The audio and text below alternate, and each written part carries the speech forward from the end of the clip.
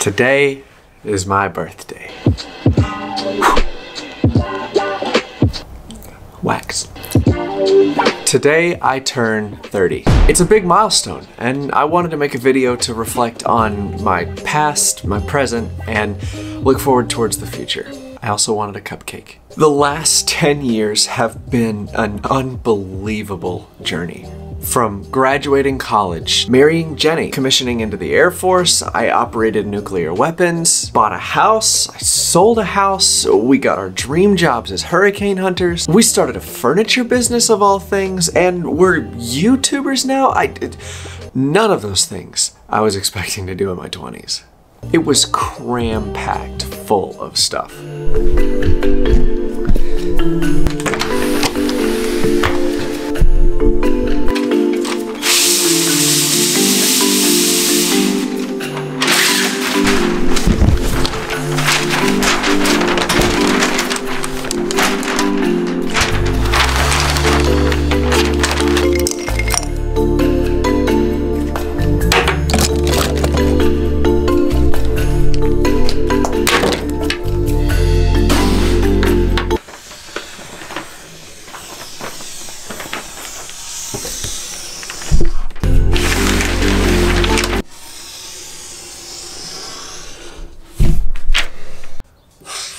My 20s started with really the first thing I can remember, and that was graduating college. I had gotten a degree in weather, and I was really enjoying it, and I thought I was going to be a weather officer in the Air Force, but at the last moment, I got orders to go to California to be a nuclear weapons officer, which I'll get to in a minute. But I spent a year in LA when I was 22.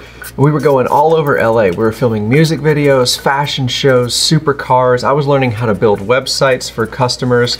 I got to do some amazing things with my buddy Will and Shiv in California. This was the first time that my eyes were opened to what it looks like to be a business owner or an entrepreneur. After finishing up training for a year, I got married to my lovely wife Jenny, which you all know, and we made our way up to North Dakota. There, I was slated to be a nuclear missile officer. So you know the guy in the movies that sits in the underground bunker waiting on a call from the president to launch the nukes and basically end the world? Yeah, that was my job. It was a very cool job, but the hours were terrible. That job was literally sucking the life out of me. It was 36-hour shifts, so we'd be 36 hours on, 36 hours off, non-stop, unless you took vacation. But if you took vacation, they would make your life miserable before you left and right when you came back. So it was a really toxic work environment with some of the worst leaders I've ever seen. But that's for another time. So to keep myself occupied during my off days, Jen and I started woodworking. We started in our garage apartment with just a jigsaw and a drill, and we started making furniture. Eventually, we bought a house and kept making furniture for that house. Around that time, we decided, hey, let's start a YouTube channel because that's how I learned woodworking. Maybe I can teach somebody else. And so that was the start of our YouTube channel. Well, it wasn't long until I turned 25, and then all of our friends who came over wanted furniture for themselves that I had built. So we started realizing that we had a business on our hands, which was scary because I am a nerd. I never thought in 1,000 years that I would be a business owner. So I went to the local library and I checked out every single book on sales that I could find. Because sales, when I was a kid and I was in Boy Scouts and I'd have to sell popcorn to my neighbors, I would be in tears knocking on the door, asking my friendly neighbors if they wanted to buy some popcorn. I was so petrified of money and sales and running a business. It did not interest me one bit. And to now have a furniture business in my lap and I'm accountable to, it's just been such a crazy turn of events. So we started this business, and with the YouTube channel, we knew we didn't want to stay in the military forever. And then one day, Jenny gets an email. And this email says that our dream job in the military, which is with the hurricane hunters, we get to fly into the storm and collect data. We get to be around airplanes, we get to be around weather, we get to do nerdy stuff, we get to have fun, we get to travel all over the world. This was literally our dream job, and they were hiring. And they must have been pretty desperate because they hired both me and Jenny at the same time. And it's been an amazing journey ever since. So once we got the jobs, and when I turned 26, we moved to Texas. The idea was that we were going to start the woodworking business and then work on training to become hurricane hunters slowly over time. Well, then a little something called the global pandemic of COVID-19 happened. And we were stuck in Mississippi and we couldn't make it home to start or run the woodworking business. So we just decided to live for a year in Mississippi and knock out all of our hurricane hunting training. This, by the way, was also the busiest hurricane season on record in 2020. So when we weren't flying through hurricanes, we were locked up with everybody else in our home and strategizing and scheming how we were going to start the woodworking business all over again. So when I turned 28, we finally moved back to Houston and officially started the woodworking business again down in Houston. We had a new brand, a new name, a new product line, and a whole new strategy. No longer were we going to sell custom furniture and one-off pieces. We wanted to sell lots of things.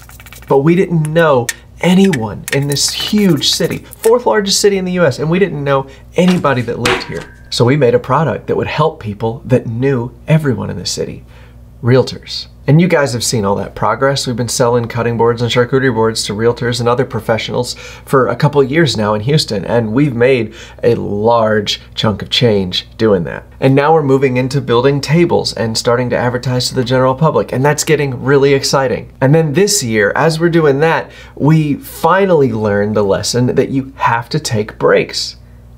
After bulldozing through several waves of absolute burnout, we finally learned the lesson that we need to take breaks. So we went to Mexico. We stopped uploading for a little bit, sorry about that. But we went to Mexico, we learned how to surf, we got scuba certified, we swam with sharks. It was incredible. And the last thing we did that we just got back from was an Indian wedding. So remember my buddy Shiv from LA? He just got married. And if you've never been to an Indian wedding, it is such a cool, awesome, crazy, I don't even have the words. It's an amazing experience. It was so much fun. We were dancing in the street at 8 a.m. And then my closest friend in missiles asked me to be his best man at his wedding this summer. I can't get over how many incredible experiences I've had in my 20s. I'm so grateful for every single one of those experiences because I wasn't supposed to have any of them. My heart almost gave out when I was born. I'm not supposed to be here. So every single day that I have, I want to make sure I'm making the absolute most of it and I'm not wasting the gift that I have. But honestly, turning 30 has hit me pretty hard. It's just been emotionally hard for me to process because my 20s have been so amazingly full. And I'm worried that my 30s aren't going to be anywhere near as fun or as cool or as exciting or as high or as low as my 20s. But looking back, I had no idea any of this was going to happen. Not a clue. I resisted almost every single one of these things as it happened, but it turned out to be one of the most incredible experiences of my life. I can't wait to see what the next 10 years has to offer. It's not all going to be great. I know the 20s weren't all great. I know that I showed you the highlights. If you can read between the lines, there were some pretty tough moments along the way here. But now I can go into my 30s with a mindset that I didn't have in my 20s.